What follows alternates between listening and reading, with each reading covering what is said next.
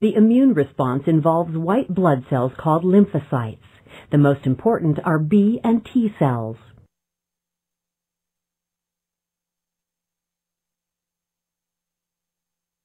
Each B and T cell is programmed to recognize and respond to one specific protein called an antigen. Different antigens are present on cell membranes. When lymphocytes encounter their specific antigens, they bind in a lock and key manner and destroy the cell.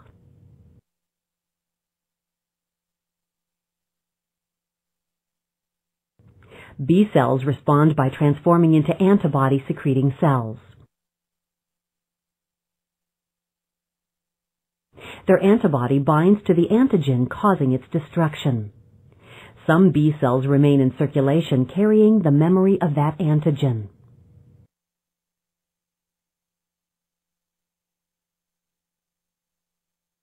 T cells respond by transforming into helper, cytotoxic, or memory cells.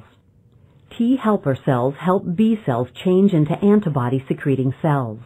Without helper T cells presenting antigens to a B cell, the B cell does not respond.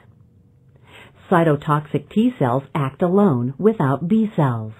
The cells destroyed by cytotoxic T cells are those infected by a virus or a cancer cell changed by mutation.